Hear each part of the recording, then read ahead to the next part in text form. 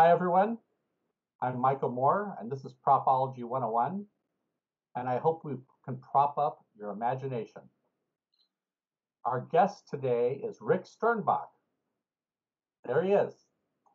And if you don't know who he is, well, then you're not really into Star Trek. Rick, if you could give us some history of some of the shows you've worked on, because I know you've worked on more than Star Trek. Yeah, well, that's true. It goes back a ways. And good to see you again, Mike. Oh, thank you. Yeah. I started out as a slightly confused college student.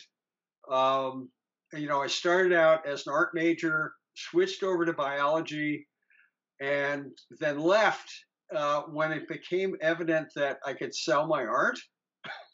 Yeah.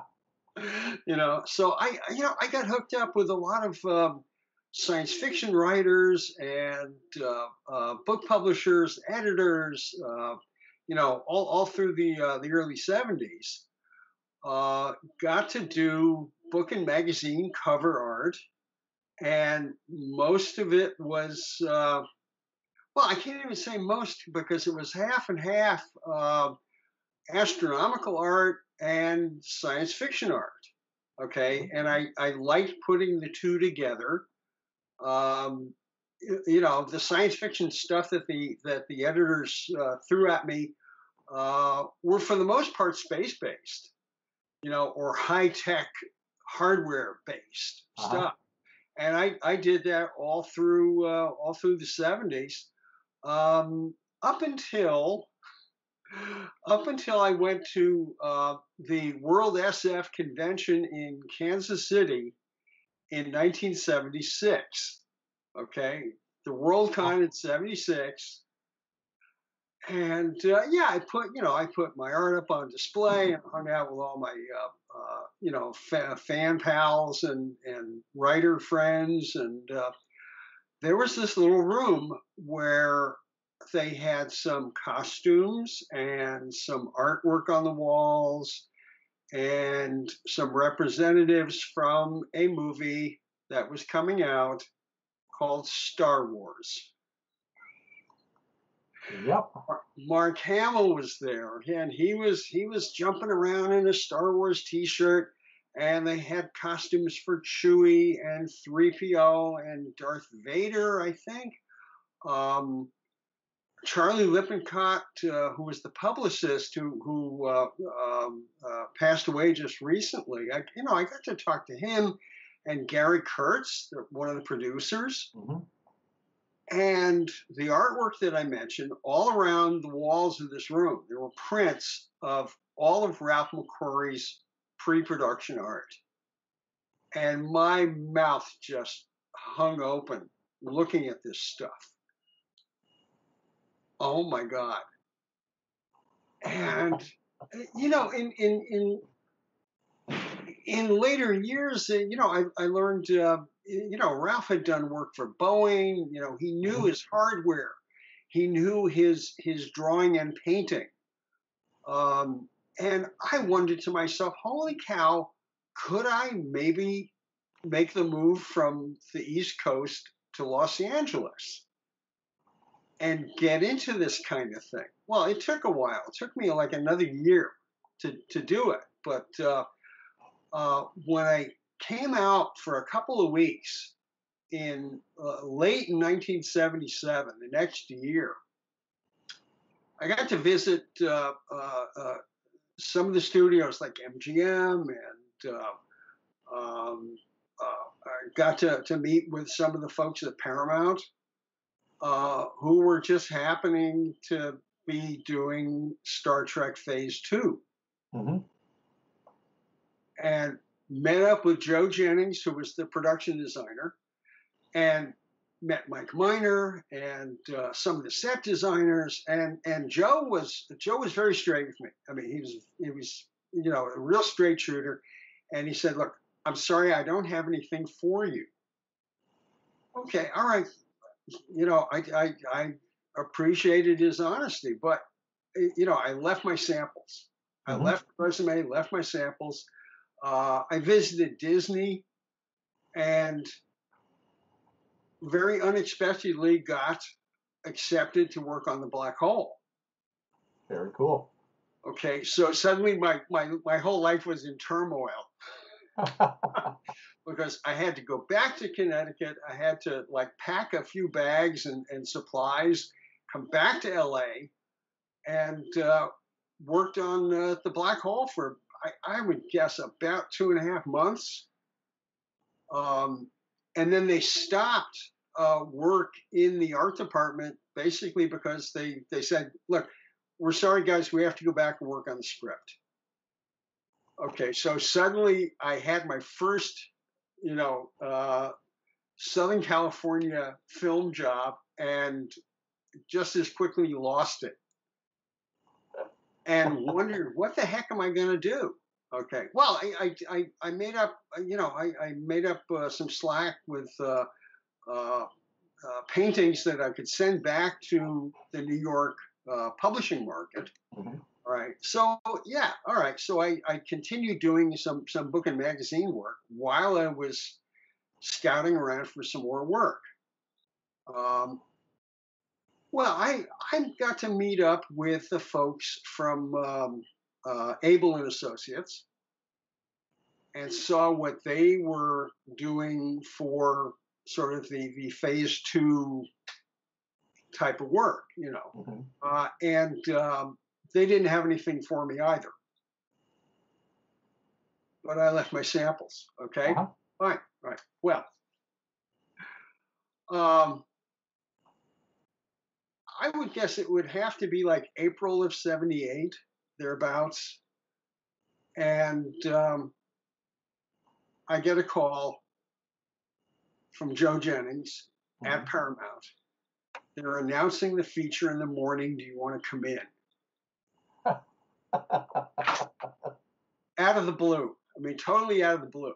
I mean, and had I not left my stuff with them and gotten to talk with them about science fiction, about art, about film, and all this, that wouldn't have happened.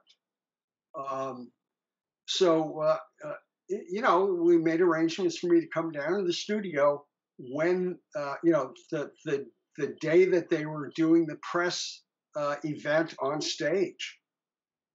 Mike Miner's big painting of the Enterprise was up on one wall, and the cast members were all there.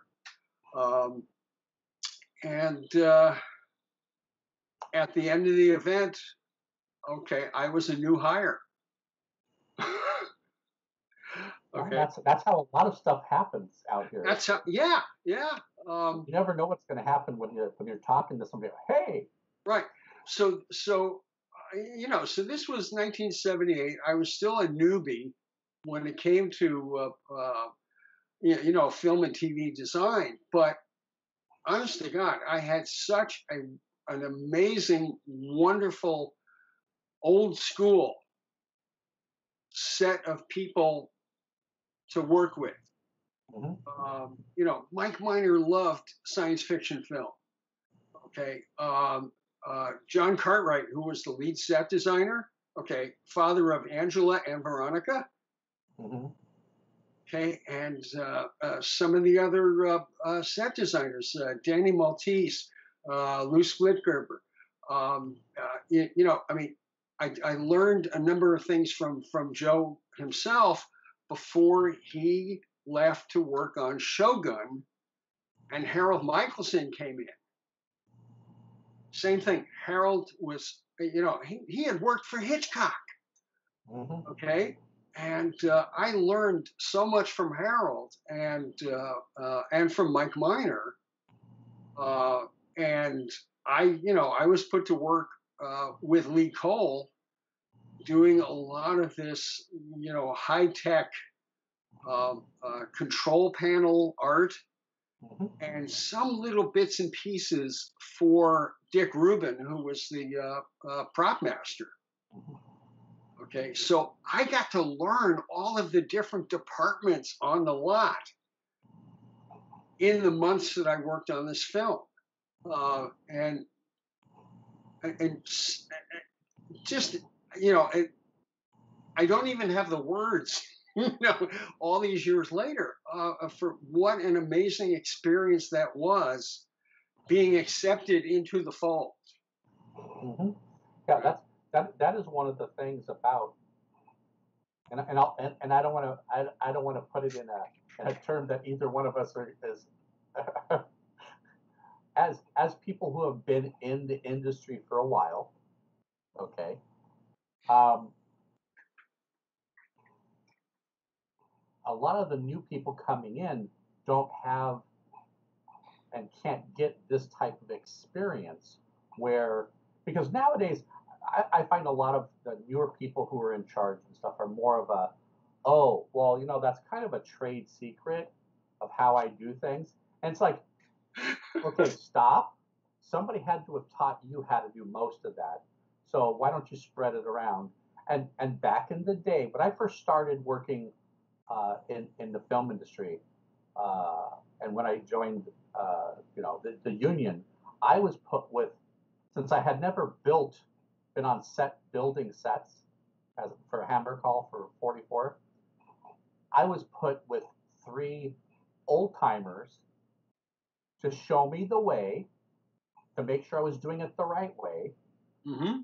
And even they said, okay, so you're so so what do you do? I go, well, I actually build the props. That's why I'm joining, specialty props, specialty costumes, and that's why I'm in the union now. And they go, oh, so you actually build the hand props? He goes, well, us around here, especially the old guys, we actually build the sets.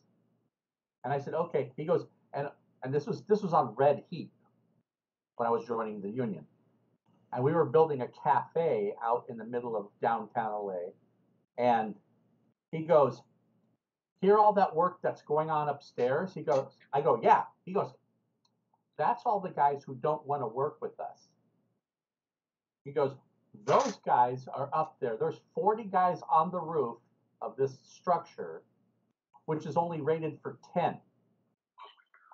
And they're up there with nail guns, not even looking at where the beams are. They're just laying down plywood going da da da da da da da. And so we actually left where we were working because nails were coming through the wood because they were only using 1/4 inch plywood. Gee. So we went outside to build the headers and stuff for the doors and all that. And he goes, you know, you act like you actually want to learn something here. I go, well, I do. I said, I would rather learn from someone who knows how to do it the right way than be one of those guys up on the roof shooting nails through the 1/4 inch plywood and falling through. Yeah. So it's that type of education on the job. Exactly. I enjoyed my entire time with the guys that I was working with, and I'm sure with Mike Miner, how can you go wrong? Exactly. And I mean, through Mike, I got to meet Bob Burns, and that whole crowd, and I got to help out with some of the Halloween stuff, and that was just a ton of fun, ton of fun. But I mean, now actually, I should go back a little bit. When I was still living in Connecticut, um, and I've told this story before. I saw a little blurb in the newspaper, and this was 1974. There was a little blurb in the paper. Gene Roddenberry's coming to Yale University to show The Cage. Wow. Okay, so what did I do? All right, I mean, I was working for the New York book market and stuff, but I was so close to New Haven, Connecticut, where Yale is. I cold called the studio. I don't know who Gene Roddenberry's assistant was at the time, but I introduced myself. I said, I'm an illustrator, working in books and magazines, and I understand Gene's coming to town. Would it be possible to maybe meet with him for a few minutes after the screening? And they said yes. Oh. Well, he was very personable. Oh yeah. And 1974, you got to remember, this is only 2 years after the last moon landing. Uh-huh. Okay, this was like right after Skylab, and before the Apollo Soyuz mission. All right, so space was happening, right? Space was still happening. Uh, and I got to meet Gene after the screening. We ended up talking for like, I don't know, an hour and a half, 2 hours. And years later, after that, I discovered that Fred Durant, who was a curator for astronautics at the Air and Space Museum in Washington, Mm-hmm. had mentioned my name to Gene Oh. in correspondence. And I finally got to see Fred's letters, and I had no idea. So some guardian angels were like looking over me, through the mid to late 70s. Okay, and I just consider myself astoundingly lucky to have made the connections, with Gene, with the studio, with everybody who worked on the motion picture. Mm-hmm. Okay, and after the motion picture, okay, once my involvement wrapped, um, I immediately went to work on Cosmos with Carl Sagan. Uh-huh. So there was no vacation time. Well, but you got to take it when you can get it. you know. So I'm going from super futuristic science fictiony starships to back to my astronomical roots. Mm-hmm. Okay, and I was part of the team at KCET in LA. To help design a lot of the visual effects before we had computers. Mm-hmm. Okay, although I did get to work a little bit at the computer lab at the Jet Propulsion Laboratory. Uh, Getting some very very early experience on their 8-bit system with a light pen Uh-huh. and a very early tablet, and doing maps of the moons of Jupiter.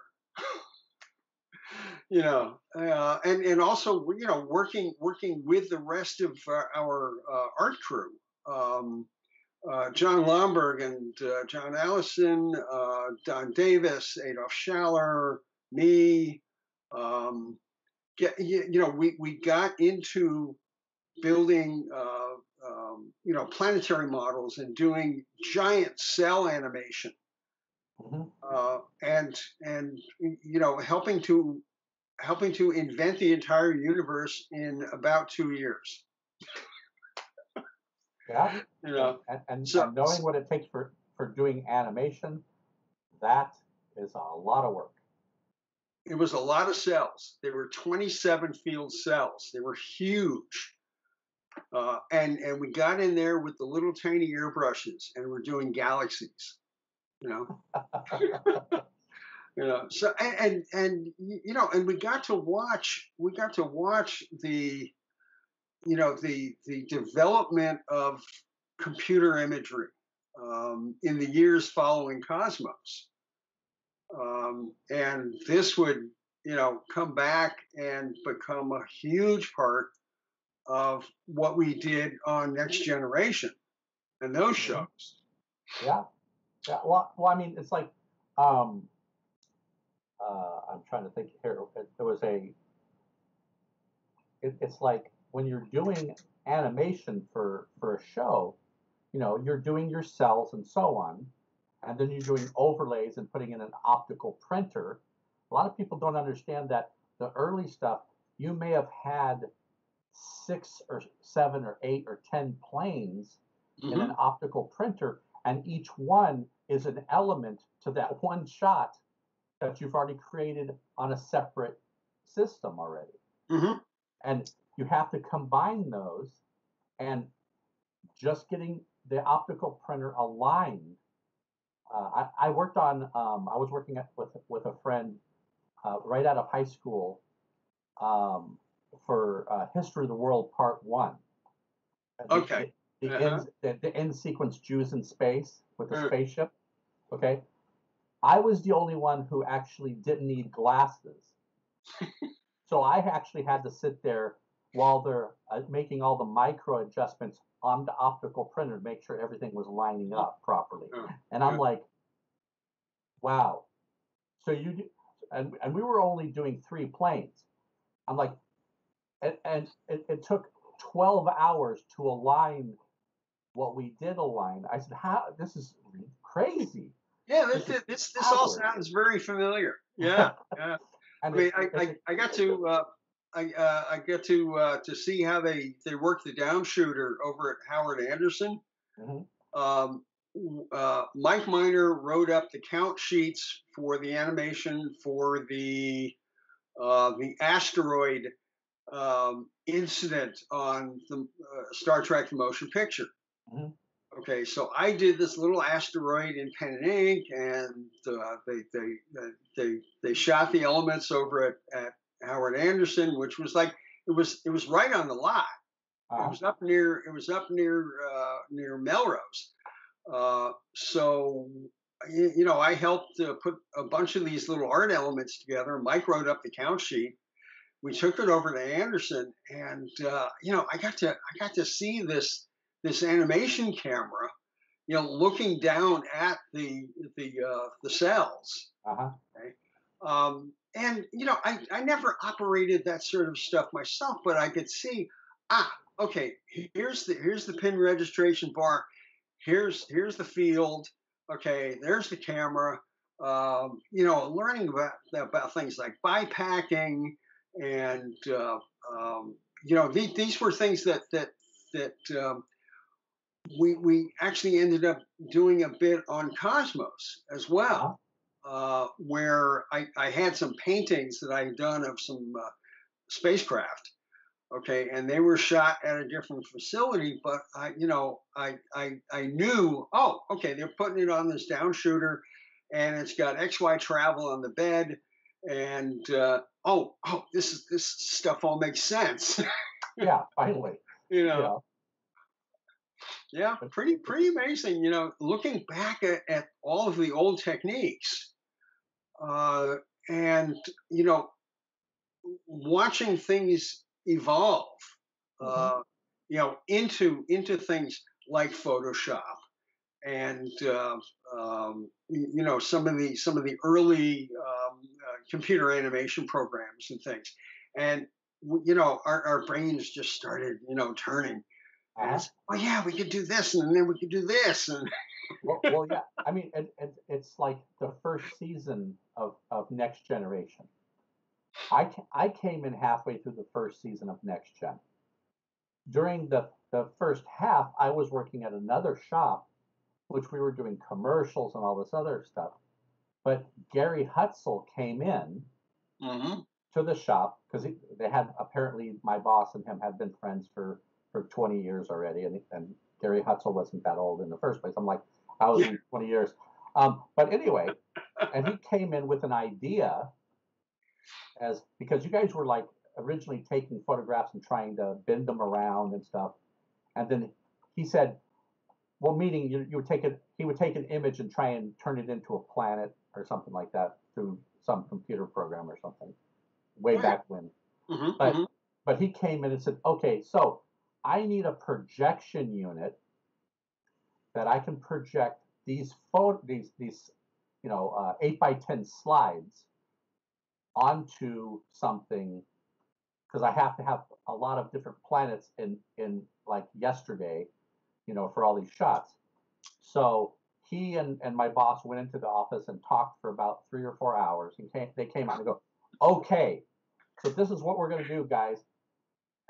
And that's when Gary's terraformer was manufactured, the very first version, which we were taking a dome.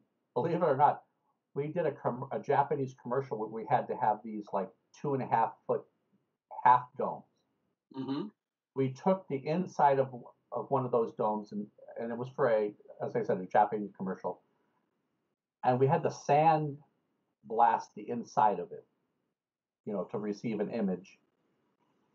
And what was interesting was then it was like, okay, so these 8x10 slides now have to go on this mechanism with a stepper motor that turns at, it's like for it to travel the entire length in front of the projector portion of it, it was like 45 minutes for it to travel basically 10 inches. So after it moved 10 inches, but you never needed a sequence that long. But so basically, as it traveled, it made the rotation of the planet. Mm-hmm. And I was like, oh, okay, now I get it. So, I was like, oh, okay. And I was like, so you're working on Star Trek? Oh, okay, whatever. Because at that time I was working at that shop. We were doing commercials, but we were also doing stuff for Rocketdyne and stuff like tabletop models. We were doing the F1 engine and blah blah. Whatever came through the door. Sure, we'll do it, including study models for the telescope arrays, the big dishes, all made out of brass, soldered together. Mm-hmm. Mm-hmm. And so when Gary Hutzel came in, we're like, oh, something different. Let's work on that for a little while. Built it up. Yeah. Fun stuff. He took it to set. Gene loved it. But then, for me, it was a few months later. One of my friends calls me up and goes, "Hey, do you think you could come by and pick up some molds for vacuum forming for some stuff we're doing?" And then I was like 3 weeks of me coming back and forth vacuum forming his parts. I'm suddenly now working at a shop who's doing Star Trek. And I'm like, oh, so, I mean, I liked the original series and everything, but I was like, whatever's going to come and make me money is what I want to work on, because, and then suddenly I'm working on Trek, halfway through the first season, and, and the rest is history, just like here's your job. Please do it. Yeah. But that's, those are the little things that are like, oh, okay, so that was my first connection to Star Trek as far as working on it. And then suddenly, whoop, slip under the door. Hey, you want to come and work at the shop here? Because, you're pretty quick. And we need quick.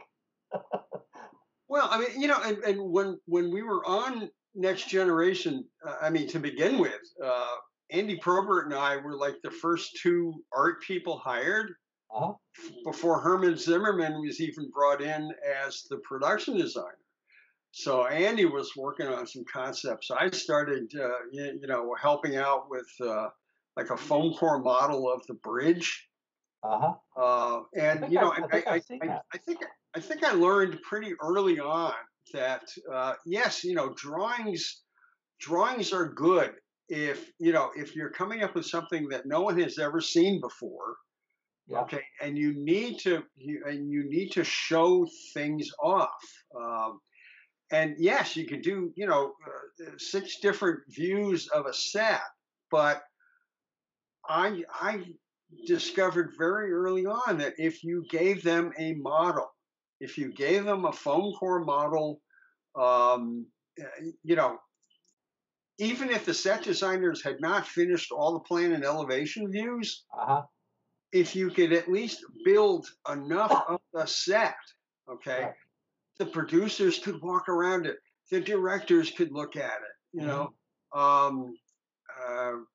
Rick Colby, who was one of our directors, we built a model of this one set, and he instantly, could look at this model and say, "Oh yeah, we could wile this wall out here, or I could, put the camera up to this window and shoot through here," and you could just see their eyes light up. Oh yeah, yeah. Okay. That's the thing is because some people, I know you've heard it before from producers, directors, and writers, is I can't visualize it until I see it. Well, and some of them, I mean, to their credit, some of them were very good at reading blueprints. Yes, yes. Okay, where they could look down on a plan view of some alien town square kind of a thing, Uh-huh. and see where they wanted to put things. Okay, Yeah, but if you gave them a model at quarter-inch scale or eighth-inch scale, whatever, then they could say, okay, look, I can bring the camera in through here. We have to move this little thing over, and they would do the hand gestures, yeah, and say, okay, oh, and then we can bring the camera up the stairs, yeah. and And they would get yeah, it. yeah. I mean, I liked drawing. Okay, my dad was an architect. I learned how to do it at the age of 2.5. Okay, Uh-huh. so and I learned about blueprinting as a young boy. you Uh-huh. know, so I understood this stuff. And yes, I could do perspective sketches of a set. But what I really wanted to do was spaceships. Right. Well, yeah, but Yeah. having any type of visual device, like doing a foam core model and stuff, it always helps get everything across. And in some cases, it helps them go, "Oh, that's not going to work," you Yeah. know, Well, and they and go, in some yeah, and in some cases, they got a much faster assessment of, okay, what is this going to cost? "Yeah, To the point where, okay, they could look at the model and say, okay, look, we can't afford to build a second story on here. So how can we eliminate the upper floor and still get the shots that we want? And that kind of and I felt really good about that. uh-huh, We provided them with the tools that they needed, and then I could get back to starships, the hand props, uh-huh, some graphic things, and I have told people before, okay, I really hate doing storyboards because I'm yeah." not very good at it. All right, but I Well, did those. I did those too. I don't think a lot of people are good at it because they keep hiring people doing stick figures. Well, It serves its purpose. yeah. I mean, I've been told that for storyboards, you don't need more than just some simple figures. Yeah, Okay, yeah, and except that I have seen some of my artist colleagues who are very good at it. All yeah. right, and I felt astoundingly bummed out because I couldn't do what they were doing. Okay, and these were guys who could they could do comic art, Mhm. okay, or graphic novel art and that sort of thing. Okay, I have never been good at that. All right, I'm more into the mechanics. Okay, Mhm. um, yeah, I've done some paintings of human figures, except they were usually in spacesuits. You know, so I mean, like I tell folks, uh, we did what we could with what we had. Exactly. Always, every week, because it Yeah, was, yeah. we have an 8-day shooting schedule. What are you going to do? Oh, we put in some weekends. Oh, I put in every weekend. every We season work, I we was work Sundays. there every day Yeah. because some stuff, you know, oh, hey, Rick, did they just add this piece to the show? Oh, Yeah. yeah, I'll have that drawing to you in about an hour after they approve it. Okay. Yeah. And that's Friday night. And I got to tell you a funny prop story. Okay. Um, I had designed a Klingon disruptor made from a belt buckle, two Oh, pieces of a shoe, I know, that sort of thing. I was there when that was built. Okay. Well, okay. So I designed it. I handed off the sketches to Joe Longo, who was absolutely amazing. He was such a fun guy to work with. Um, and the gun components were made. All Uh-huh. right, they were being filmed, and round about, I don't know, 11:30 in the morning, Joe comes up to the art department with a cardboard box, and there's pieces in the box, Uh-huh. and some of them are broken. All right, there was a mishap on stage. It was dropped or something. All right, okay. And he said, "Look, uh, they're going back to shooting after lunch. Can you fix this?" Oh, yeah. So, okay, get out the super glue, get out the model paint. All Uh-huh. right. And fortunately, I was able to get it back into shooting shape.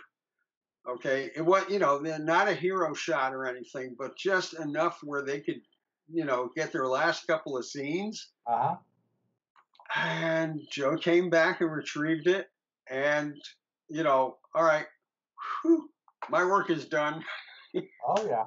Oh, yeah. But fortunately, this that sort of thing did not happen often. No, but You know, occasionally you'd go, what'd you guys do? yeah, yeah. I Like mean, a truck ran over it? What? yeah, and we all know about stunt versions of things like rubber phasers and Yeah. rubber tricorders and all this kind of thing, and that's terrific. That's wonderful. Yep. But only if they use them. Yeah, well, we've heard of broken things, and we've heard of things that had to get fixed, and Yeah. all this. But I mean, for me, my work ended on Voyager. Yeah. Okay, but that's with the motion picture and next gen DS9 and Voyager, and a little bit of stuff on Nemesis. Okay, that's 15 years. Oh, Okay, yes. that's a chunk. Oh, yeah. Right? Oh, yeah. Uh, and That's a lot.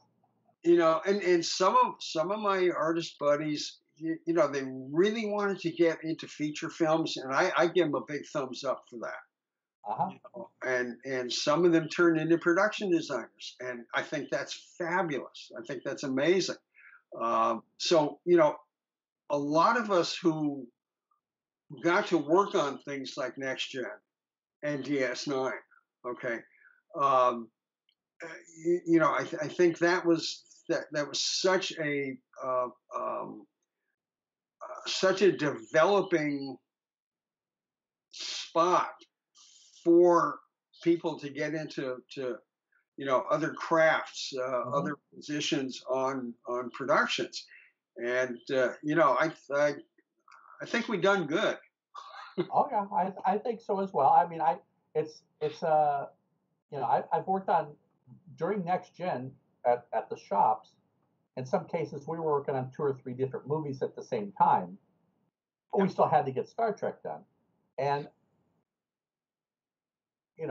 when you work on a science fiction show like Star Trek that has new episodes and new races, everything every 8 days, you end up honing your skills of how can I do that piece, Hmm. make it look good, and still be and under within budget and ready for shooting.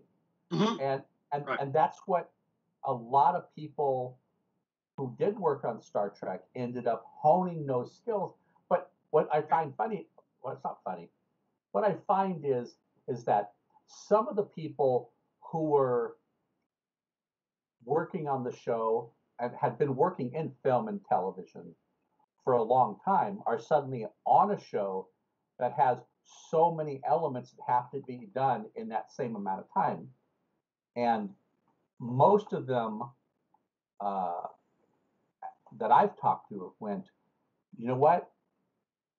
All those other shows were great, but working on Star Trek was a challenge, and it showed what people could do if they just put their mind to it. Mm-hmm.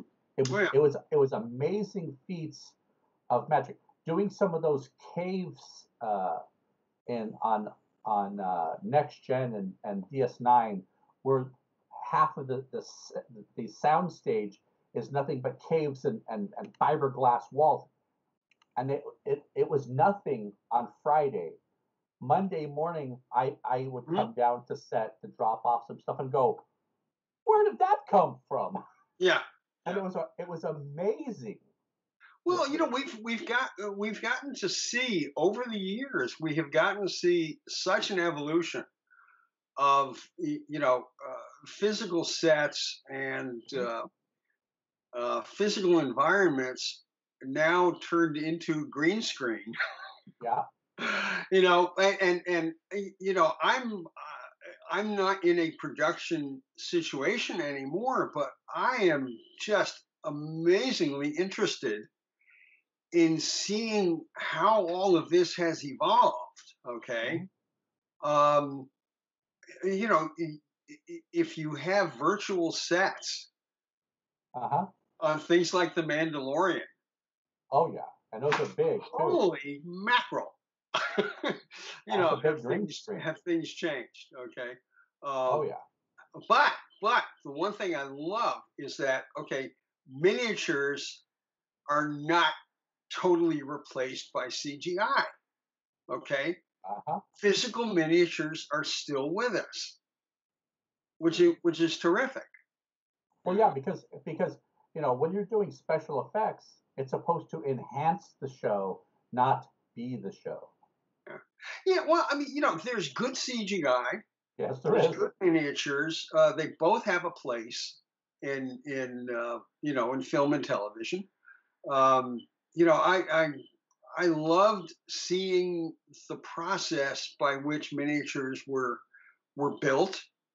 Okay, the drawings left my table, and suddenly this army of people got in, cutting stuff, making molds, making fiberglass castings, okay, painting, adding details, and I will go back to what I saw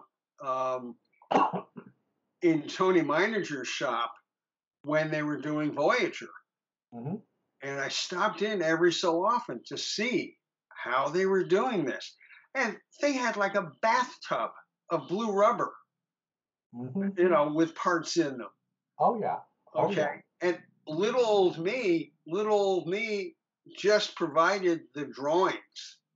Okay. I mean, they were good drawings. They were precise drawings, right? But just to see the process,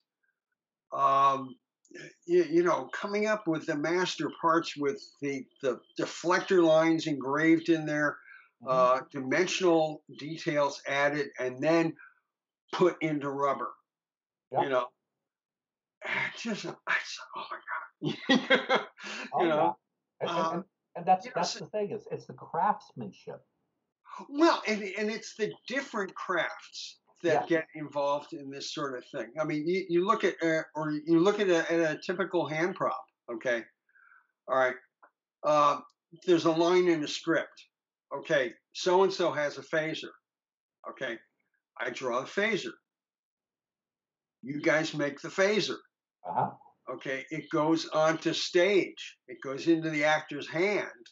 They shoot it, and then they add the visual effects for things like the beams. Yeah.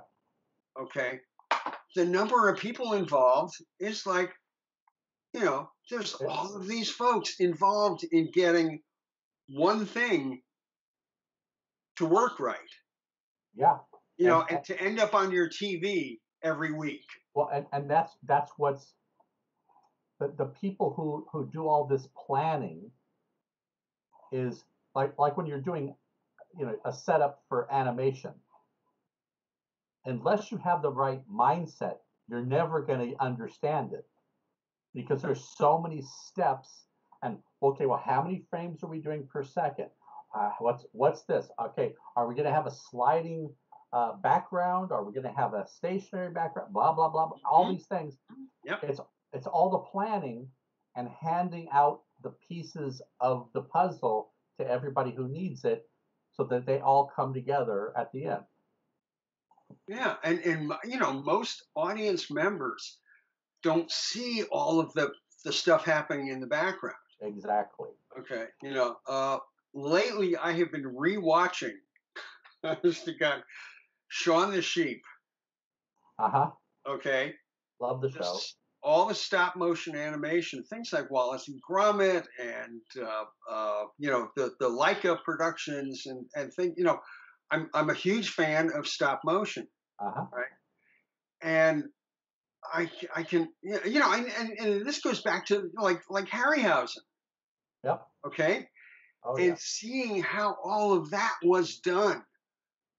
You talk about physical work to get a simple character to, to smile or throw a ball, or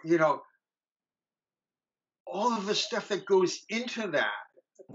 Yes, we get to see later, maybe in a documentary. Okay. Yeah, maybe. Yeah, maybe. Okay. But hands come in and move things, and they shoot a frame. Okay. Yeah. So I have never done any professional work in stop motion. I did some stuff with my dad's Super 8 camera. Uh-huh. Okay, I back did, when I was a some of that teenager, myself. right?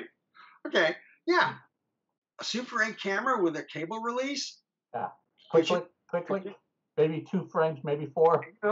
Oh no, but it gets you set up. It gets your mind set up to learn the process. Yeah. When I was doing that, the history of the world part 1, helping them align that, I was coming in on Friday evenings and working the weekends with them. And at that point, they were doing the Pillsbury Doughboy commercials. And I was assisting on some of those back then in high school. And I was like, so is that foam latex? Because when you see the finger come in, Mm-hmm. It's not foam latex. Those bodies are cast hard wax. And there's, that the hand is not even a real hand. It's a cast hand that's been painted up to look real. Mm-hmm. And it's boop, boop, boop, boop, boop, boop, boop. Yeah. So they've got multiple bodies that slowly are depressing as the finger's going in. Yeah. And all that, and it's crazy. And a lot of those character parts are now like 3D printed. Yes. Based on CG animation. So it's like, oh my brain explodes, when I hear about things like Coraline. Uh-huh. Okay, where they had a box full of mouths, or a box full of noses or hands, and it's this started out as a polygon model in a 3D program, and now it's stop motion. Yeah, it's a replacement stop motion. Wow. Well, yeah, and what's funny is okay, so you're in the 3D program and you're taking the hand and you're going, okay, so this hand's gonna do this. So you're gonna have, okay, start there, now print that hand, okay, now start. Right. So you're doing stop motion to make stop motion. Exactly, exactly. I think it's astounding. It's just amazing that those sorts of things are possible, Uh-huh. and we get to see the end result in a story. Yeah. And I love it. I love it. I totally love it. Because I mean, the reason I love a lot of this stuff um, is because I don't do it, and I like to be amazed by the behind the scenes stuff. Uh-huh. Okay, I mean, the stuff that I did. Yes, I understand that. From start to finish. Okay, Yeah. and I won't say it's boring, but it's like, okay, this is very well known stuff. I know how to draw this stuff. I can make some suggestions for lights, for batteries, for whatever the prop or the spaceship miniature needs, and then it gets done. But I look at a stop motion animation, or full CG animation with a real attention to style. Okay, and that's where I sit there and I'm like, oh wow, all right, make me amazed. Oh yeah. Let me go through some of these questions because people wanted me to ask you a bunch of Yeah, questions. yeah. So then we'll get back to some other stuff that I know you really want to talk about. Okay. Uh, do you have any artists that have inspired you through the years? Any specific Ooh, one? artist inspired. Well, I mentioned Ralph McQuarrie Uh-huh. uh, as the real eye opener for the film work. But for a lot of my space and astronomical work, Chesley Bonestell. I mean, goodness, I got to see books like Conquest of Space in elementary school, and other artists like Bob McCall. I knew McCall. You know, I you know his art was an amazing inspiration over the years. Um, in different fields, I have different artists that I really look up to. A lot of my colleagues in the International Association of Astronomical Artists, we all kind of funnel back to Bonestell. Uh-huh. Other artists around the same time, Rolf Klepp, Mel Hunter, um, Fred Freeman. Um, a lot of the artists who did images of the space program to come. Mm-hmm. Okay, and this is back before there was anything in Earth orbit. Okay, I love telling people, look, I was a kid. I was around when there was nothing in orbit. Zip. All right, and I've gotten to see everything happen over time. Okay, and I also love telling people, like, every major space program started with art. Mm-hmm. You know, uh, Somebody and had to have the idea. yeah, and even the artists who were, let's say, working for the aerospace contractors, you know, uh, they're not household names, but they showed us what things would eventually look like. Okay, as designs changed, as hardware was being built, rockets were assembled, in Florida, uh, and got us off to the moon. I saw 3 Apollo launches from the Cape. That's how crazy a space nerd I was. Yeah, I didn't get. I only saw them on TV. Yeah. Well, I graduated high school and I told my folks, look, I have to go to the Cape for 11. I have to go see Apollo 11. Mm-hmm. It was 10 miles away, but I still saw it. Yeah. Apollo So Apollo 13, I got to see from the press site. cool. That is very cool. It was. Yeah. So anybody who did uh, space art, when I was growing up, you know, big thumbs up. Okay. And then here's what it's actually difficult because it depends on the job that you're doing. It says, what is your inspiration when you're creating the designs you do? Well, it depends on the job you're trying to do. Oh yeah. Well, with things like Star Trek, okay, there were certain stylistic models that were already in place. Uh, okay, Starfleet, you could not confuse Starfleet and Romulan. Okay, That's for sure. stylistically they were very different. Klingon, Cardassian, all of the different major cultures in Trek had their own stylistic rules. Mm-hmm. Okay, yes, we could modify, we could evolve, um, but I'm very happy to have sort of followed some of the initial rules and invent things along the way. Yeah, I mean, if we had a new race that came in, okay, we don't know what the ships look like. We don't know what the props look like. We don't know what style the costume is going to be in, or the makeup.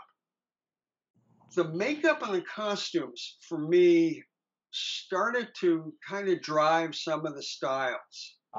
Okay, you look at the Herosian, all right? Their costumes and their makeup kind of drove the way I designed their ship. Okay, the Cardassian, the neck, the flared neck, was a major influence on the design of the space station. Okay, Herman Zimmerman, he said it. He said it right out. We had to think like Cardassians. Okay, so everything that all of the surface detailing that I put into the space station, okay, was to try to marry up the hardware with the people, with the characters. Right. Okay, and that pretty much drove a lot of the stuff that I did. Yeah, and I think it blended well. I mean, some of the drawings you did for Cardassia itself had some of those same lines, some of those conceptual drawings that fit perfectly in with the whole thought. Well, we were, all of us, the DS9 art department was a separate unit that I was not, I was not involved in on it every single day because I was on TNG and Voyager. Yes. But all of us who contributed to the design work on DS9, we were very much in sync. So the set designers were doing, the interior of the interior of ops and the living quarters on the station. All of those architectural things, were Cardassian. You could not mistake those for anything else. Exactly. So, exactly. Yeah. Let's see here. What is your favorite prop, costume, or set that you have designed for Star Trek? Favorite prop? Okay, didn't do costume design. What was the other one? Set? Set. No, the sets were the territory of the production designer and the set designers. Okay.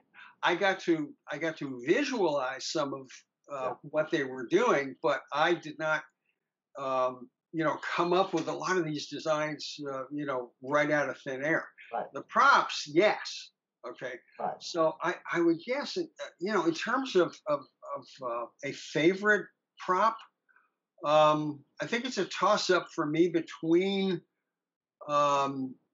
the Type 2 phaser from season 3 Mm-hmm. and the tricorder. Mm-hmm. Okay. You and and I could start adding to the list. Okay, the Type 4 compression rifle. Yeah. Okay, I The thought Voyager, yeah. was cool. Was a cool design that fit in with everything else. Right. So yeah, the rifle is like another one. Right. Right. And that's the thing is you've designed hundreds and hundreds of hand props, just like I have built a lot of those. Yeah. And it's hard to say because if you put it more in categories of like, well, what Cardassian piece did you like the best? Oh, well, that's that. Or if it's any race, but when you're talking about the Federation stuff, there was so much of it. Yes, but the three the three basics that came over from the original series: the communicator, the tricorder, and the phaser. Yeah. Okay. And those are always the staples of every single series. Yeah, exactly. And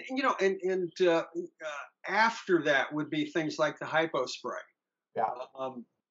When I got involved with the motion picture, there was a lot of reinventing going on. Uh-huh. Okay, in every aspect of that film. Okay, reinventing from the original series. Okay, well, when TNG happened, we started reinventing again. Okay, how do you make this stuff cooler and fun to use and recognizable to the audience? Mm-hmm. If I look at science fiction equipment now, Uh-huh. okay, where's my phone? It's all in the phone, right? Right. Everything that you could want in a communicator or a tricorder. Yep. Maybe not the phaser, but what would the typical Starfleet crewman need now? Okay, one gizmo basically. Yeah. Okay, and I've talked with the fans and I said, look, if I had to design something right now for a movie, I would be scratching my head a lot. How do you make something cooler than a simple slab that does everything? Yeah. Okay, so that's tricky. That's a tricky thing. Oh, yeah. But it is possible. It is possible. Okay, Yeah. you look at things like The Expanse. Yeah. Okay, and I'm not a huge fan of 3D holograms that float in midair, but some shows make it work. Yeah. Okay. Or the prop that suddenly is this big and it folds up into that big. Yeah. And it's like, okay, well, the physics doesn't quite work, but okay, not yet. Right. But I'm very happy with a number of things that I did for the franchise in different cultures. Okay, the Romulan pad, I totally love it. Okay, well, because you can actually read it. Yeah, well, I mean, every culture has a pad, right? Yeah, of course. Klingons have a pad. We have a pad. Romulans have a pad. The Cardassians had one. The Bajorans had. Everybody had some kind of an information device. Okay, but the Romulan pad, to me was very, was very curvy, very retro. And I got to tell you, with some of the things that I've designed over the years, I look back at things like Flash Gordon. Okay, I go back to the 30s on some of the styling. Yes, updated, but you go back and you look at some of the stuff that happened in the mid to late 30s, and they were astoundingly cool. Well, yeah, I mean, and they had a lot of style. They weren't just Yeah, they weren't just a little cell phone. They right. had they had flair to them. They had Exactly. style, Exactly. and well, it's like the Bride of Chaotica, the Voyager episode. Exactly. Exactly.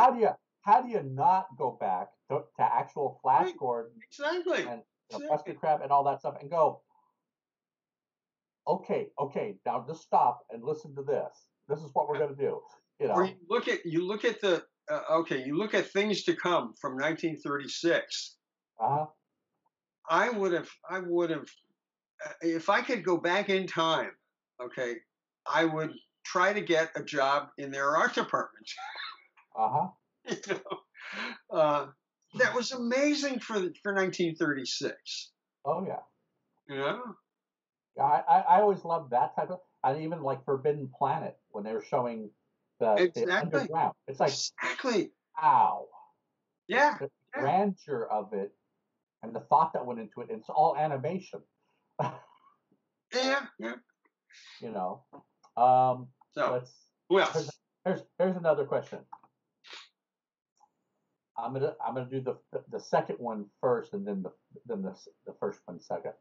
Uh, do you think an artist who wants to be an illustrator should actually know how to draw with a pen and pencil before moving on to digital? Oh yeah.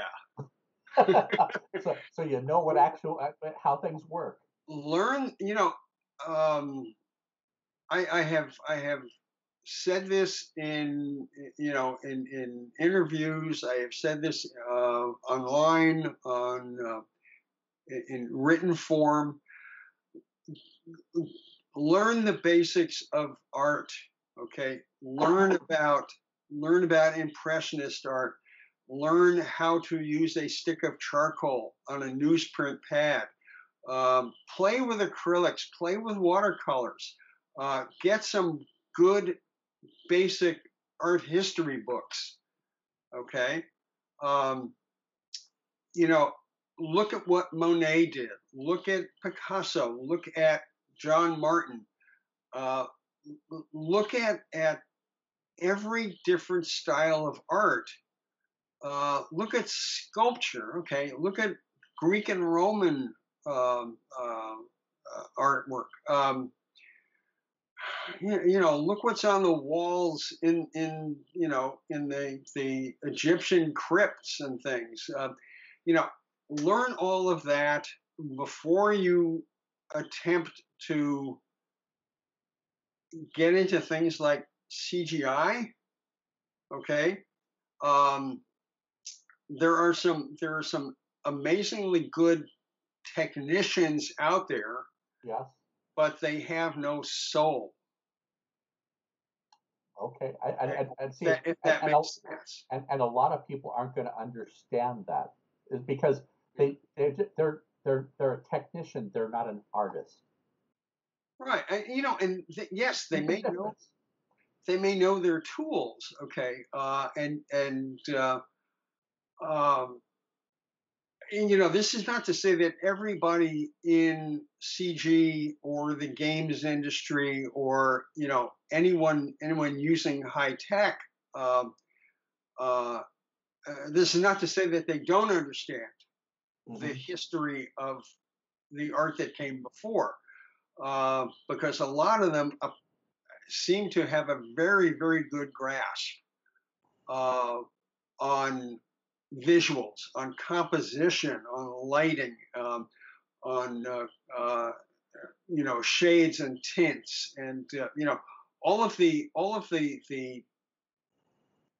art things that involved hands-on Uh-huh. brushes, pencils, pens. Um, I mean, get a bottle of India ink and a brush pen and play with calligraphy, or play with let's say Chinese or Japanese characters. Okay, learn different styles, learn different cultures. Um, you know, I never ever ever regret the art history classes that I took in school. Okay, I was an art major for 2 full years, and yes, I took a lot of studio courses, but I also totally loved the art history courses. You know, so I could go to my big, Jansen's History of Art.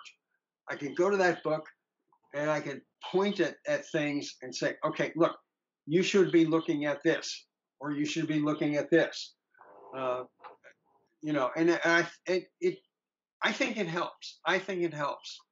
I think it helps because you could once again take that same book to a director and go, what's the style? Did you want something like this? Do you want Baroque? Do you want Renaissance? Do you want this type of feel to it? Mm-hmm. Oh, you yeah. know, it helps a whole lot. Now, the one thing that I remember, and it was reinforced when I was working at Weta, was that a lot of people who are artists don't understand that a silhouette is very important because it helps you. Since we're visual people, it helps you to remember who that character is. Mm-hmm. If you look at a silhouette of Darth Vader, you know it's Darth Vader. Exactly. And so on. Yes. If you're looking at a submarine silhouette, you know that's a submarine, and so on. It's understanding also about shapes, Mm-hmm. and right. And the contours and the blending of those shapes that create everything. Right. Well, and to that point, when we were doing like hundreds of doodles of Deep Space Nine, trying to get a handle on it. Okay. Rick Berman said, look, this has got to be a simple thing that any kid can draw in a few strokes. And he was totally right. He was totally right. And we had, we had the oil platform style that they initially kind of suggested to us. And then it turned into a circular thing with hula hoops going in all different directions. I remember seeing that drawing. And we're, because I won't say we were floundering, but we were trying lots and lots of different shapes. Okay. And to me, most of them made some sort of engineering sense. Okay, yes. Okay. The big hoops around the station. Yes. You could go in dock at different points. Right. And then Berman said, look, break the hoops. Oh yeah. And that's how we got the upper pylons, the lower pylons. And from that, it's like, okay, it all gelled. It all came together. And yes, Cardassian style developed. Where we had sweeping curves, but we also had, hardware chunks that you could whack with a spanner. And we made it work. So. Okay, so the next question is, how has 3D printing / drawing challenged your design work?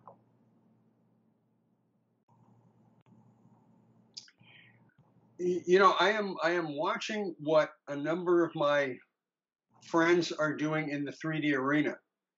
I have not had that much done by 3D printing,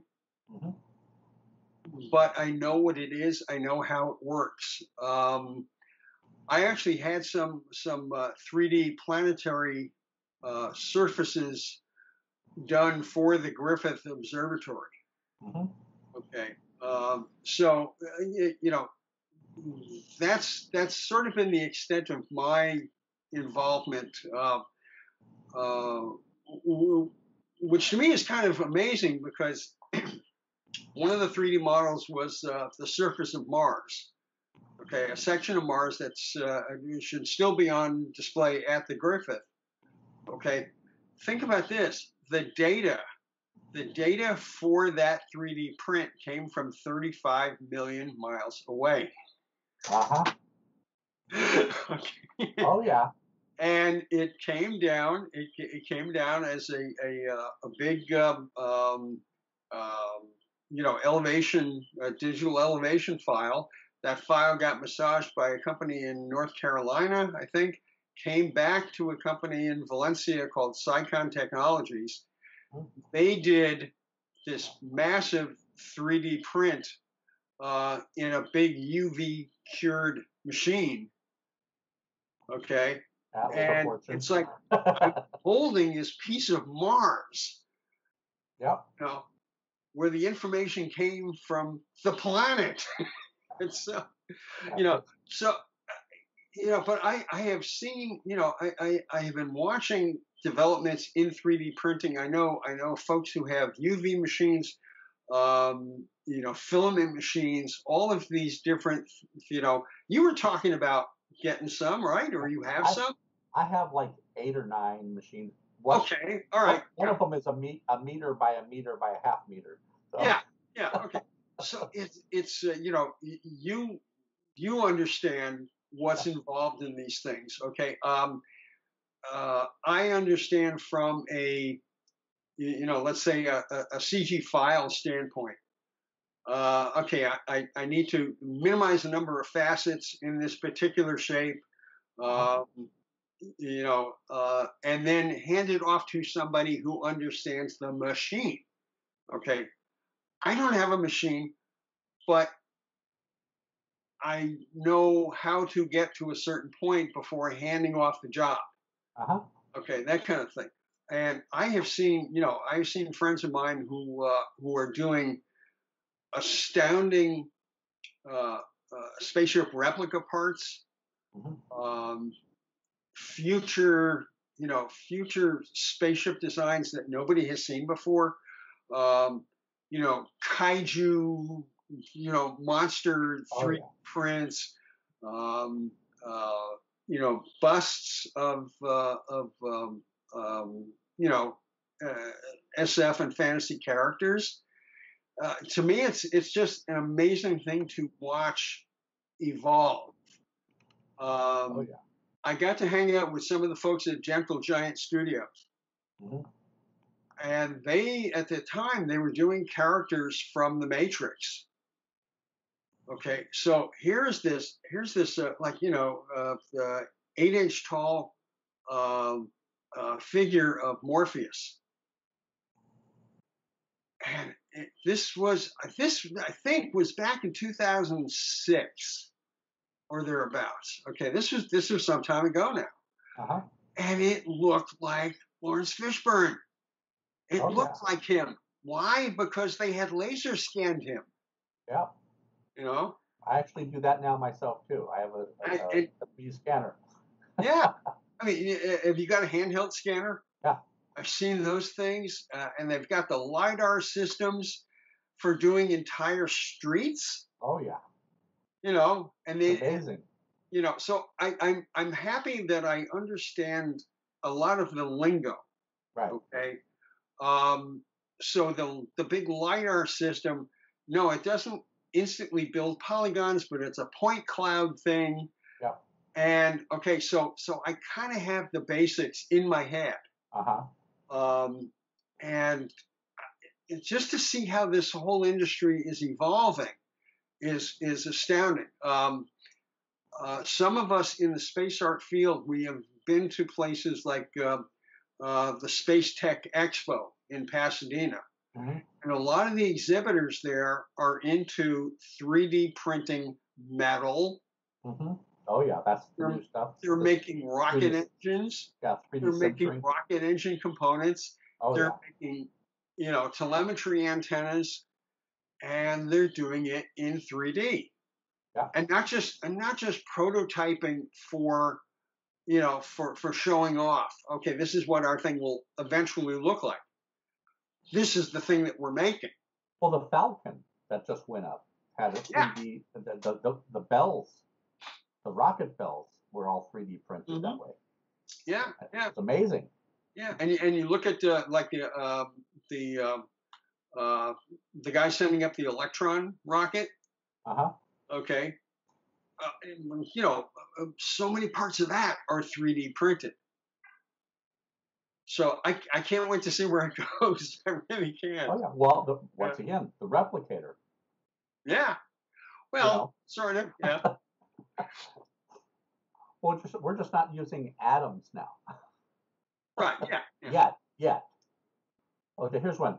Was there a set or prop or costume? So in other words, a prop, properly, that you were dumbfounded with at the last moment, came up with something?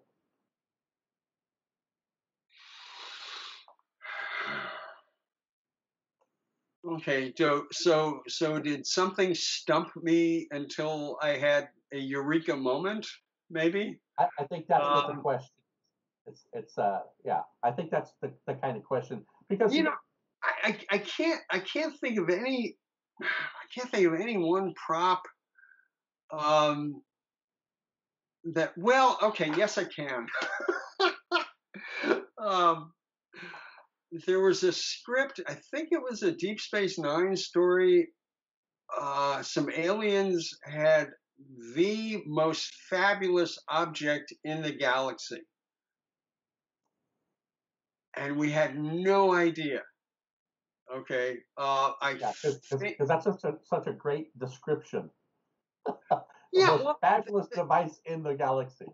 It was an art object, I think, but it was the most valuable, most amazing object in the entire galaxy. Okay, and that's all the script said. Yes, I do remember this, and I think Ricardo Delgado and I were trying to come up with all different ideas for this thing. No, maybe it was after Ricardo. Maybe it was John Eves, because we had Ricardo, we had Jim Martin, and we had John Eves on DS9. Well, one of them, okay, we were just sketching and yes, it was alien, so it didn't have to be, based on, huh? It didn't have to be a Federation aesthetic. No, and it didn't even have to be, Earth or exactly. any Earth culture, past or present or whatever. Okay, it just had to be some fabulous art object. Okay, and I started thinking about a Fabergé egg. Okay, but alien. Right. Okay, and I don't think any of my sketches were chosen, okay, but it was like one of those very rare occasions where it's like, okay, you don't like that, here, let me do a couple more drawings. Right. Until I settled on something that my other artist colleague had come up with. I'd have to go look it up. It was I want to say it was Ricardo, but it might have been John. So now, so it was like a Fabergé egg, but it had 3 brass legs on it. That's what we ended up doing. Okay, and now I do not recall exactly what it ended up looking like. Because there is a Fabergé-like egg that we did end up doing for DS9. Excellent. Yeah, and it was like, to get to that point, yeah. I don't know, Oh yeah, well, I mean, and that's the thing is, then after you're done with it, it has to go to Joe Longo, and him go, we're going to have to cost reduce this.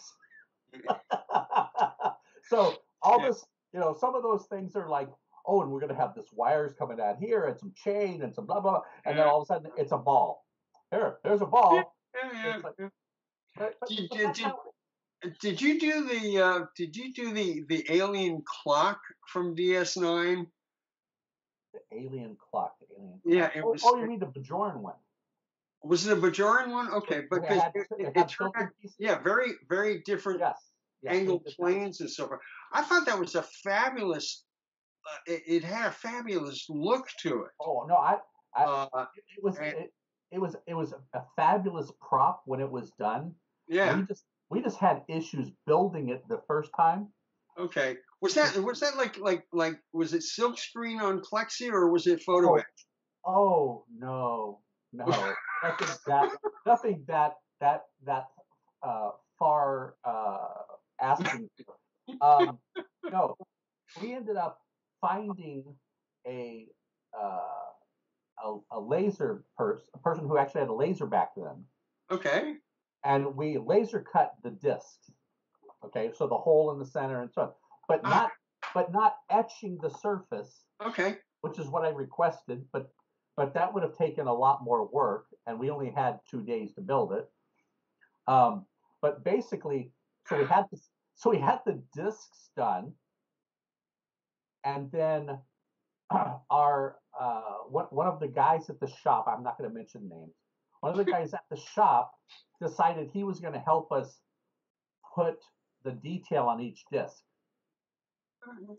So he went on, covered it in tape, and then cut stencil on every single piece, Ah, okay. so that so when we sprayed it. But he decided, okay, and remember that's clear plexi. Right. First, Right. first thing, clear plexi. So he decided he was going to prime the surface for us and then paint it Wait. Wait. on clear plastic. So Okay. the final color was was one of the Bajoran like 8069 or one of those numbers. Kind of Bronzy. coppery bronzy color. Yeah. Okay, and that was going to be the final color on the piece. But since he primed it on all of the pieces before we told them, and we told them don't prime anything. So Okay. he primed every single piece. Okay. All right. All So, right. so we're like, oh great, okay, because we thought because he brought it to us with just that with the finished color on it. Then we turned it over and go, what did you do? So we had, with everything else we were doing for the show that week, and we were still building the bases and stuff, because all that had squiggly lines hand drawn on it, and all the brass inlay and all that other stuff we did on it. We called in another person who was a graphic artist and painter and said, look, this is what we need you to do. You're going to take this paint pen and you're going to trace on the back side to cover up as much of the gray so it's not visible from if you're looking at it. Okay. So when you look at it at a slight angle, you can still see all the primer under there, which we're like, I mean, you don't notice these things in a unless you shot. mention it. Exactly. Now, see, this to me is interesting because yes, I saw the sketches of it, Right. and I saw it in the show. Okay, but it's amazing to me how much missing history people don't get to hear. Oh yes. And until we end up talking like this. Oh yeah, and that's the thing. Okay. And it is, and that is an amazing looking piece. It really is. And but it's just once again the shenanigans and stuff that happen when you're trying to build something like this in a hurry, and then suddenly, oh, it's like, oh, don't do that. Just don't help me. Same thing with the Odo bucket. Same thing with the Odo bucket. Okay. Yeah. Okay. We built the Odo bucket one evening. Yeah. We had finished it at 11:30 at night. Our one of our guys, I'm going to do it again. One of our guys came in the morning. Okay, the drawing is sitting next to the bucket. It's finished, ready to go to set. One of our guys comes in at 4:30 in the morning and goes, oh, I wonder if those guys are done with the bucket. Now, Odo's bucket's like this with the opening on top. Yeah, and it's got the little designs on the sides. Yeah, yeah. So it's like this. It's like a volcano. Yeah. Okay. So he comes in and flips out and quote fixes it for us. He plugs the top, turns it over, cuts the bottom out. What? Cuts the bottom out and leaves us a dirty note saying, "Why can't you guys get this right? You know, it's a bucket." So we come in, and then he leaves to go to a meeting for some other show. He comes back in after we're scrambling around trying to fix what he just destroyed. Okay. Yeah. And because it's first shot. Yeah. So we're scrambling to fix it and we're getting ready to go out the door. So we've got it fixed, but I was ashamed of bringing it to Joe. I had to explain to Joe what happened. He went, he needs to stay away from your stuff. Yeah. So we're carrying it back out with new wet paint to go to set. It's going to go into my car, which I have to drive out to the studio at 6 o'clock in the morning, and I've got the heat. This is in the middle of not. I shouldn't say it's the middle of the summer, but it's not exactly the coolest time of the year. Right. And I've had to turn the heaters on in the car to help dry the paint while I'm going down there. So I've got the foot heaters going on with it sitting on the floor and trying to drive carefully. Crazy stuff. But as we're leaving, he's coming in going, I don't see how you guys just don't understand how any of this stuff works, do you? Because blah blah blah. It's like, did you look at the drawing? Well, what do you mean? This is the top. That's the bottom. Oh well, we guys fixed it. It was like no apology, no nothing. It was just like those types of things are the ones you go, stop touching it. Or what's even worse is when you're doing stuff and they come in and go, is this wet? Yeah. And you're like, yes. And it was done being painted, but not anymore. Let's see.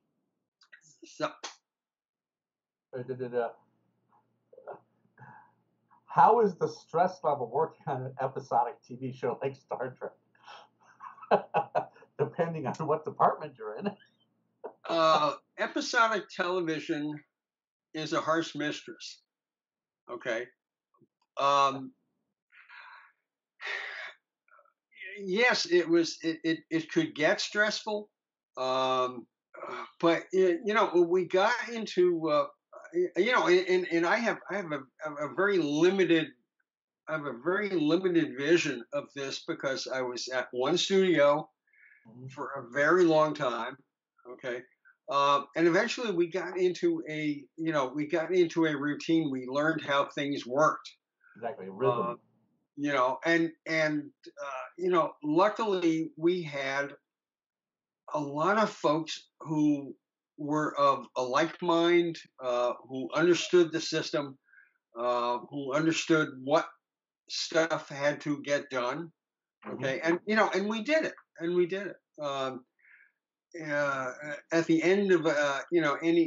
end of any particular season, there was always the possibility that, hey, we weren't coming back after hiatus. Okay.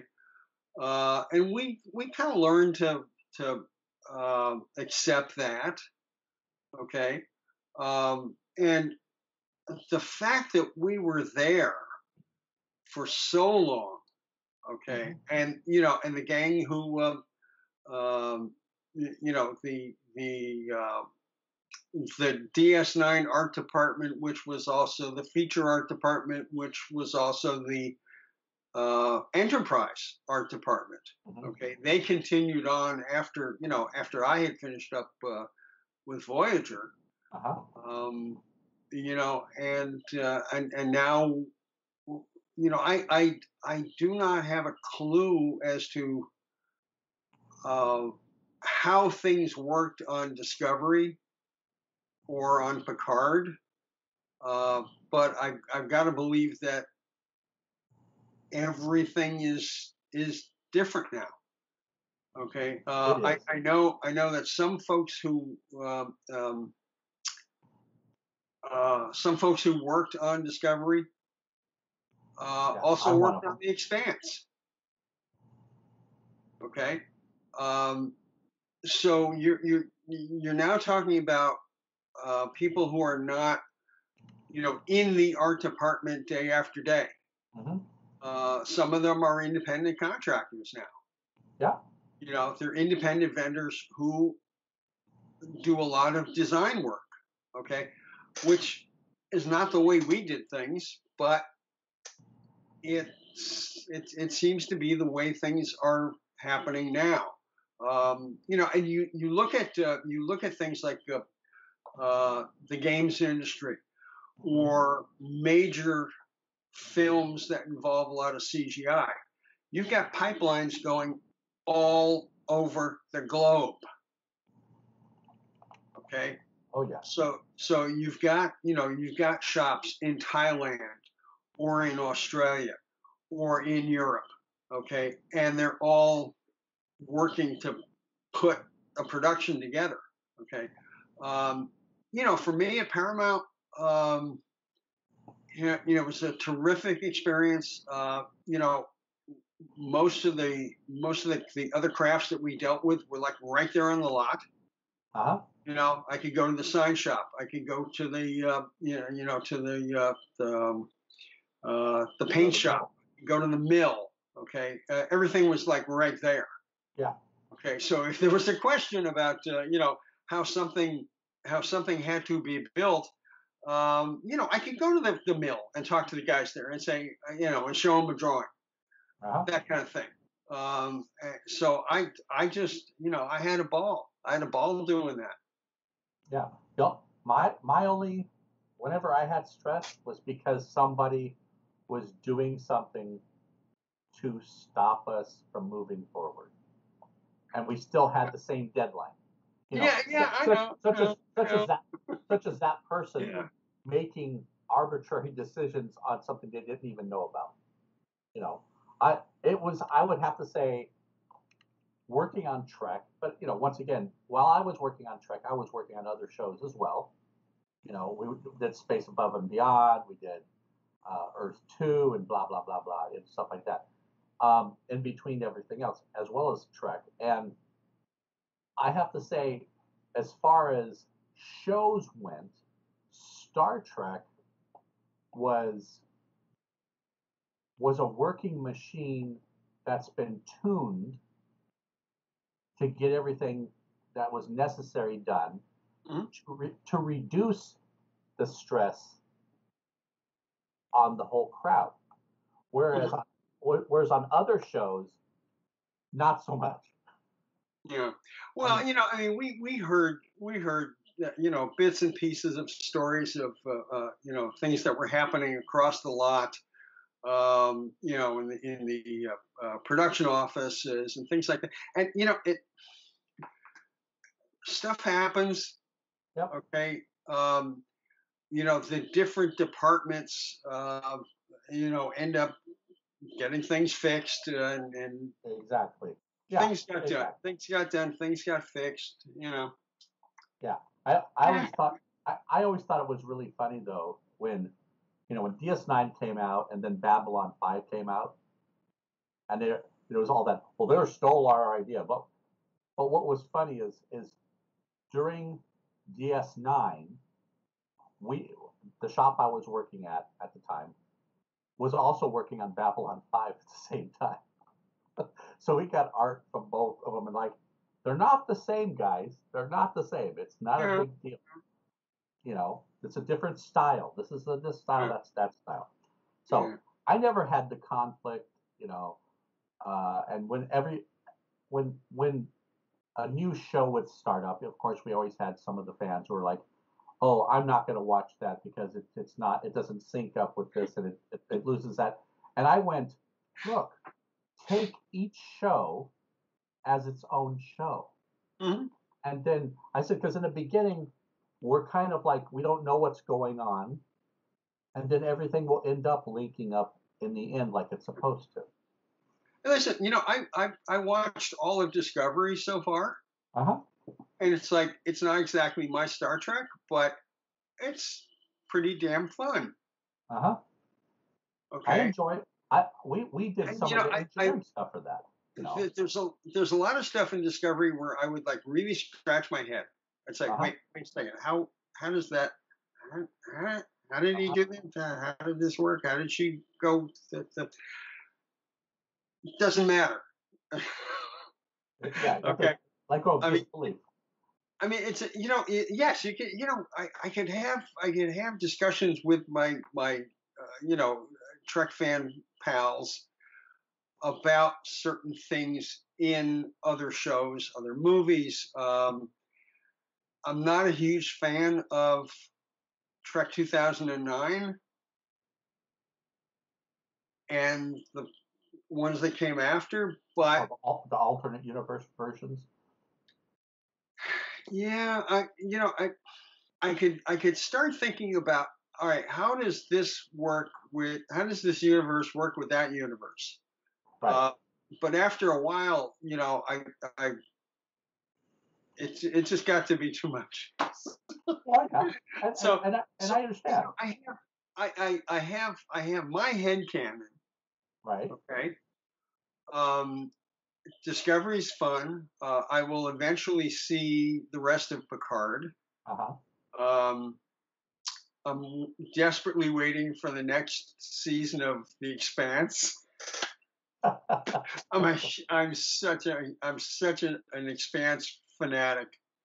Okay, and I'm sure you can see why. Well, there's lots of stuff. Well, I mean, there's so many shows out right now that if you're a tech geek, how could you not like all these new shows? Well, I I have seen some of them, and they don't do a thing for me. Okay, Yeah. but The Expanse is so smartly put together. Mm-hmm.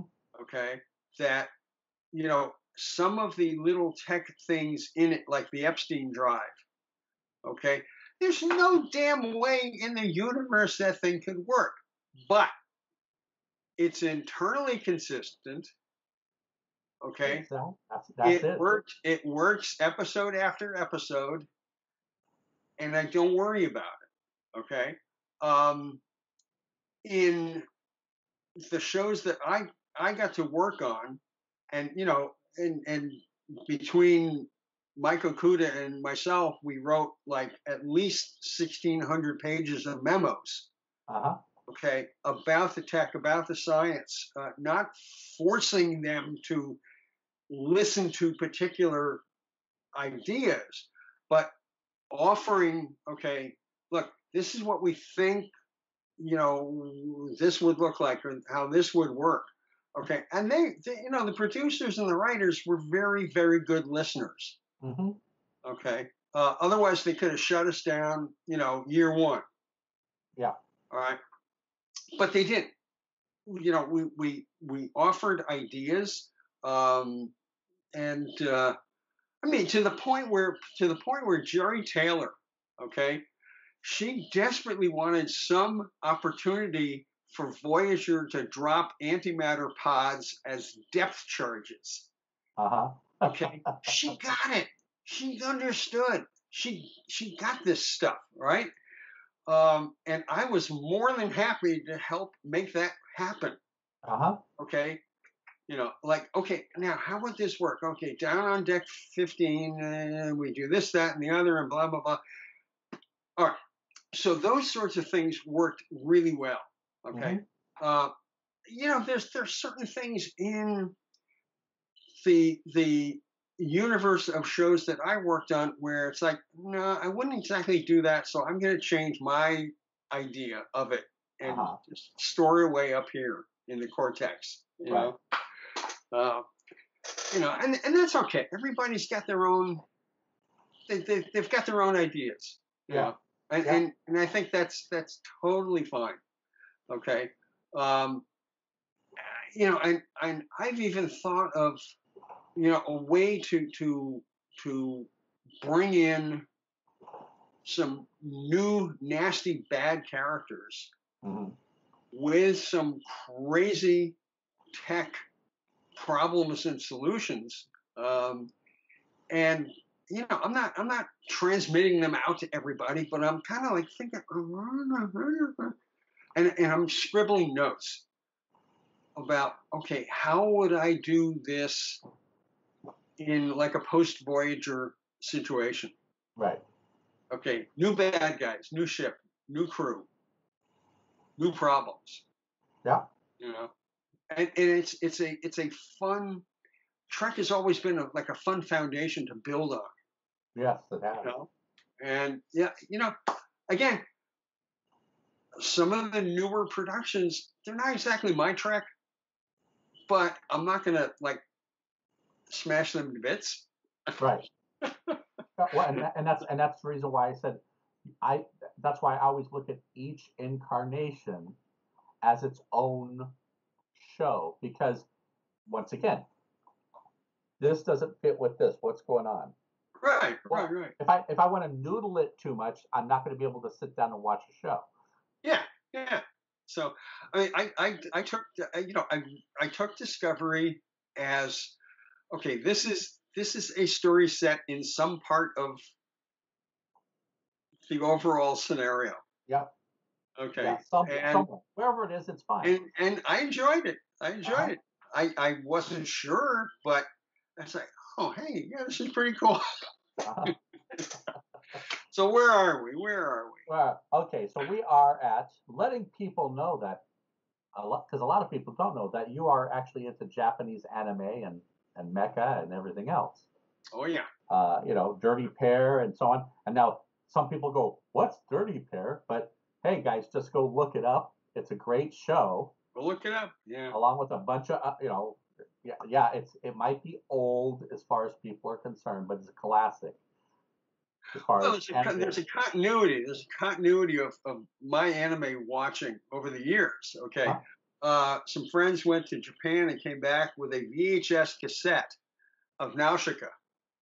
Uh-huh. Okay, in Awesome movie. 1985, maybe. Uh-huh. No translation, Japanese videotape. Mm-hmm.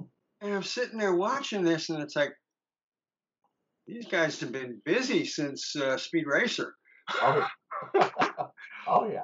And I watched this thing, and I didn't know everything that they were. Well, I didn't know anything that they were saying, but the way they said, the way the action played out, it's like, oh my god! So I became an instant Miyazaki fanatic. Uh-huh. Right? And yes, everything in the '80s, Gal Force, Dirty Pair, Project A-ko. I mean, just a whole range of things to watch.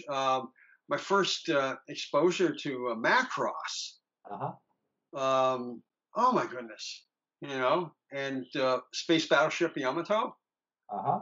You can acquire shelffuls of CDs and DVDs and Blu-rays of all this stuff. I am very happy that the industry is still cooking. Oh yeah. I mean it's when I go to different friends' houses, it's well, you want to watch some anime? Sure. You have something that's pre-2000?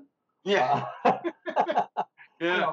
But I mean, like the Ghost in the Shell stuff. There's the older stuff and there's the newer stuff, and yeah. I'm actually liking the older stuff than the newer stuff. Same here. I've been watching it, but once again, at least it's still progressing. That's the thing I like about the anime is you never know what they're going to come out with next, because it's like, wow, people are really starting to churn stuff out, and with Netflix help, they're doing so many more things. Yeah, well, that can be both good and bad. Yes, well, and there is good and bad. I mean, anime has. I won't say it has driven much of my design work, but it is all part of that same culture of science fiction and fantasy and animation. Um, And all the tech, all that tech. yeah, well, Oh, okay. I have a few of us who have worked on Trek have met Shoji Kawamori, Mr. Macross. And Kawamori signed my Macross big art book. Okay, and when he came to visit Paramount during one of the big anime conventions, and we showed him around the sets on Next Gen, and it was like, oh my goodness. So yeah, I mean, I've tried to maintain a connection to some of the people who worked in anime. I got to meet Toshio Okada, who was with Gainax. Okay, and he was one of the people responsible for Royal Space Force: The Wings of Oniyamas, which to this day is one of my main collectible films. Also got to meet up with Mr. Imagawa, who was a director on Gundam and Giant Robo. Oh.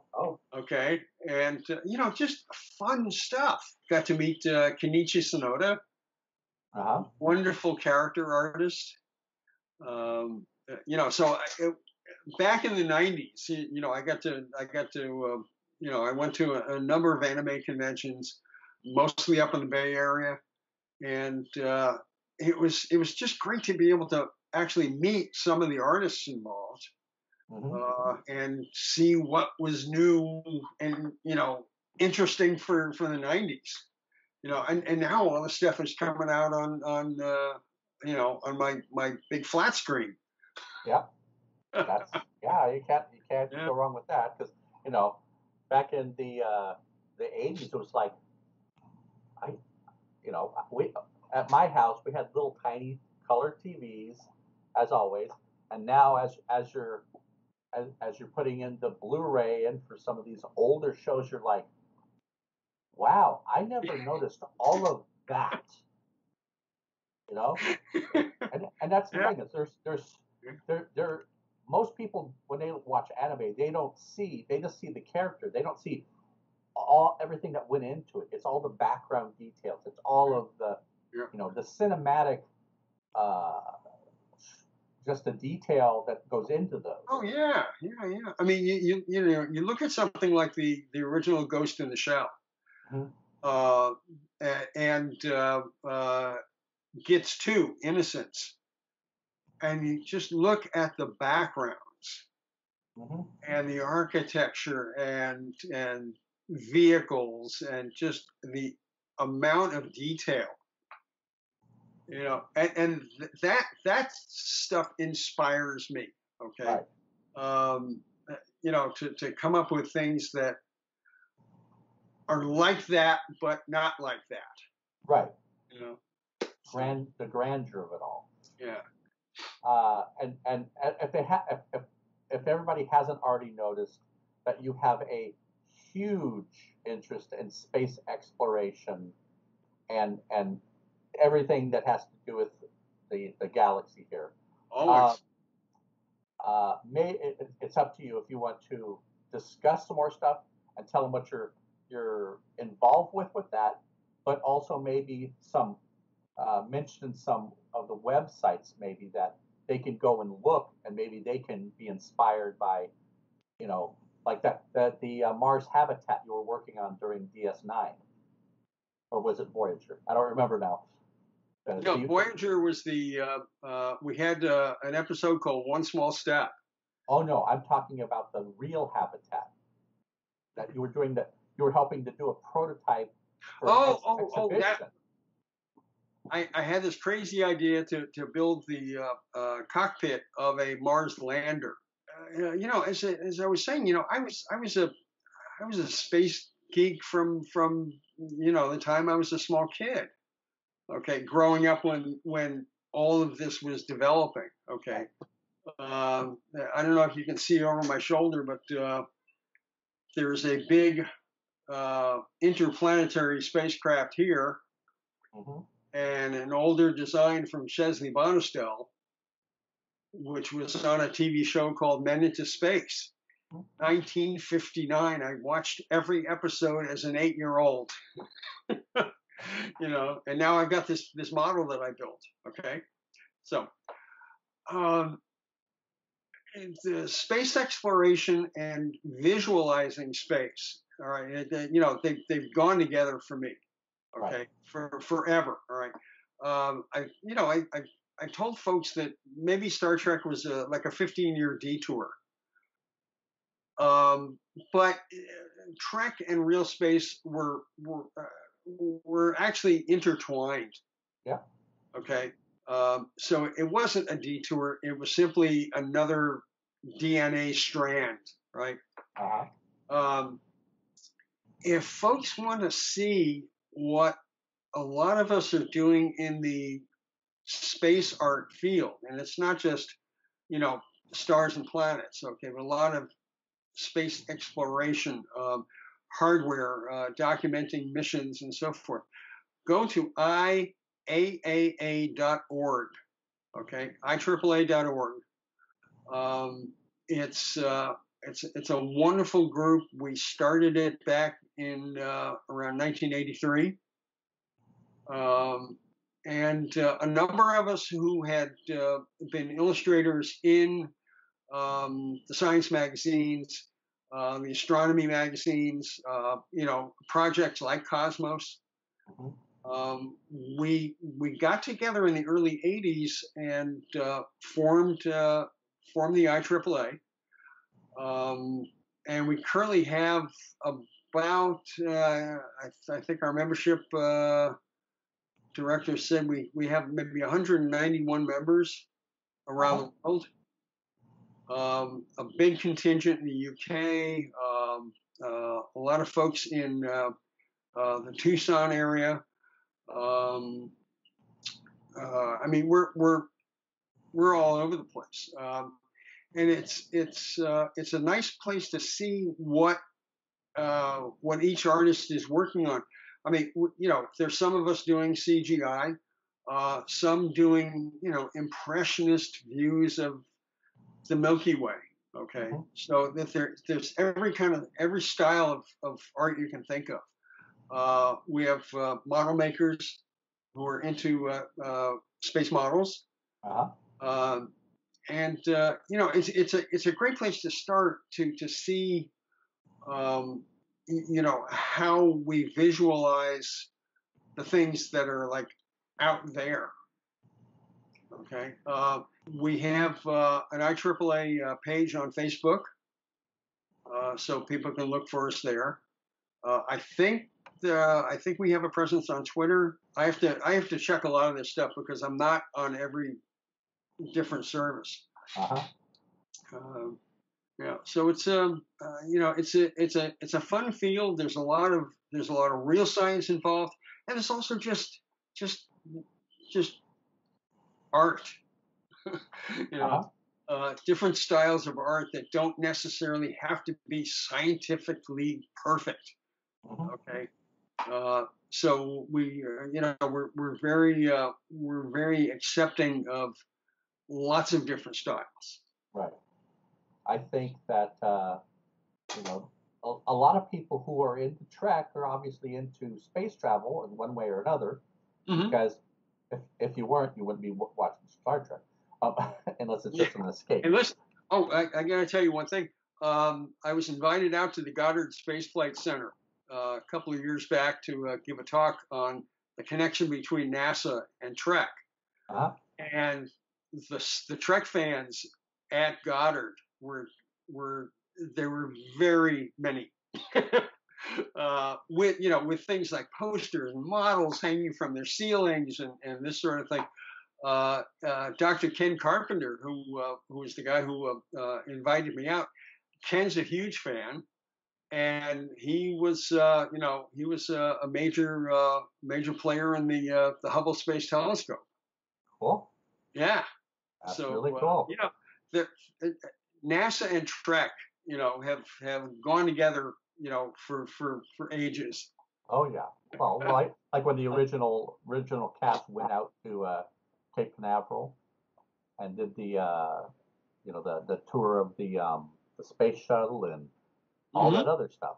So Yeah. Yeah. very cool. Yep. Okay. All right. Okay. Well, then I will end our recording here. Thank you for being here, actually.